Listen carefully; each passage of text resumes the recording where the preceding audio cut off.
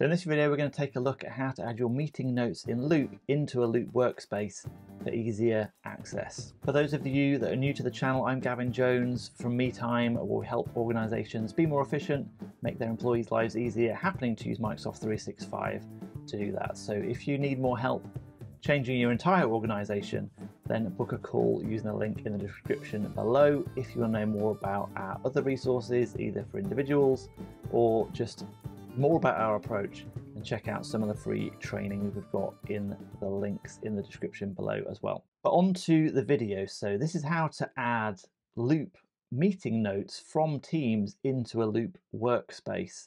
But before we just get onto that, let's have a look at why you might want to do that in the first place. So if you've not seen the latest developments from Loop that are going to come out shortly at the time of recording this video, then check out this video next. But until those new developments come out, there's some ways we can help organize our Loop workspaces and meeting notes together. If we don't do what I'm about to show you, then most people would schedule meetings from Outlook or just, not in a Teams channel. If you can get your meetings into a Teams channel, this makes everything else easier or irrelevant. And if you want to check out some of how to just structure your Microsoft 365 to get the most out of it, then check out this video next.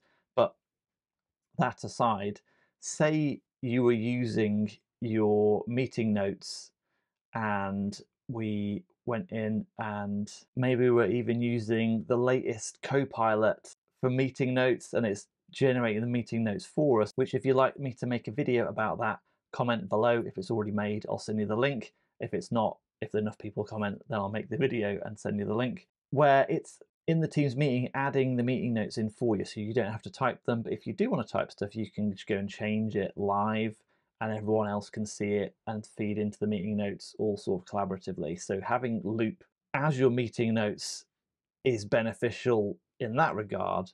What it's not great at is it just lives in the meeting. So very few people are going to bother, and I struggle to find it even just coming into the video, because Microsoft likes to move things around in their UI.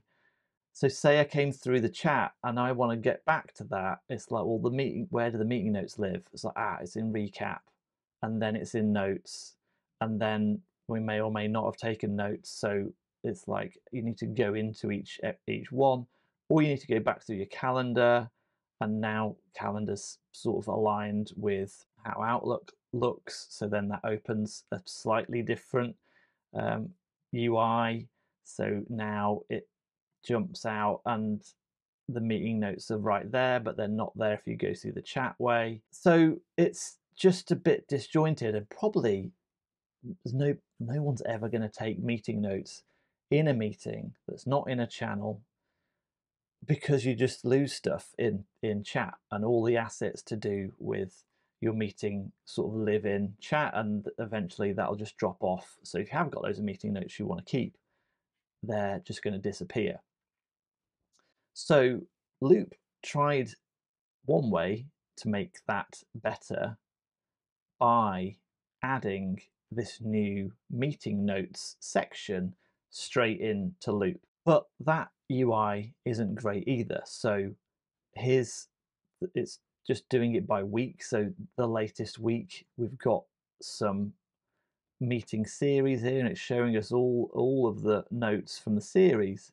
But you can see we haven't actually made any notes. This one we just added a task just to show Microsoft 365 Accelerator Group how tasks and Loop notes worked. If you're interested in joining that program, we've got a great offer for early adopters whilst we sort that program out. If you're interested in joining, then book a call using the link in the description below.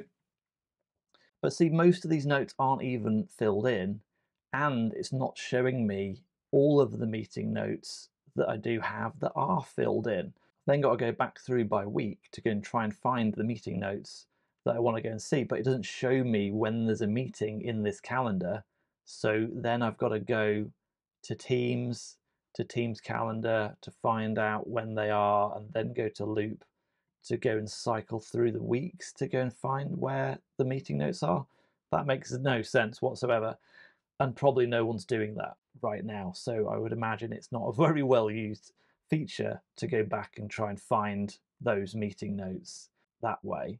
Say we'd already got a Loop workspace set up, and we'll just create a new one now. So maybe it's project XYZ. I think it might have already had a project X in a previous demo. And we'll create that workspace. We don't want to add any files. We just want to create it. And then now we've got pages, and we can add whatever we need to do that project by adding pages and stuff and files, just like we would in a Loop workspace. But now if we go back to Teams and create a new meeting and click more options, we can start our Loop notes before the meeting even starts by clicking this add an agenda button down here. We can put our agenda in, and if we click where's it shared to, we can add to Loop workspace. So see, we've got a little pop-up. Adding this component will link it to a workspace so you can start organizing, collecting content. Great, why didn't that happen before?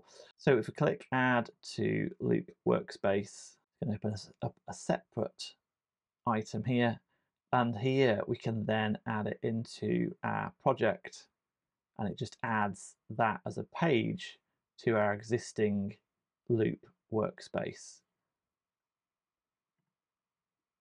So our meeting notes now linked. But say we wanted to link the meeting notes we'd already got. If we go back to this call where we had some AI generated Loop meeting notes, again, we can click shared locations, add to Loop workspace, and even ones we've already taken, if we didn't do it when we set the meeting up, we can still then add it to our project. And if we want to add anything else into our meeting notes, we can go and do that straight from there. So if you're interested in seeing all the new features coming to Loop that's going to help it get better integrated into Teams so you don't have to do what we've just described, then check out this video next. If you haven't already, click the subscribe button and the bell icon to get notified every time a new video comes out. We've got lots more coming out on Loop and just how to get the most out of Microsoft 365. Thanks for watching so far, and we'll see you in the next one.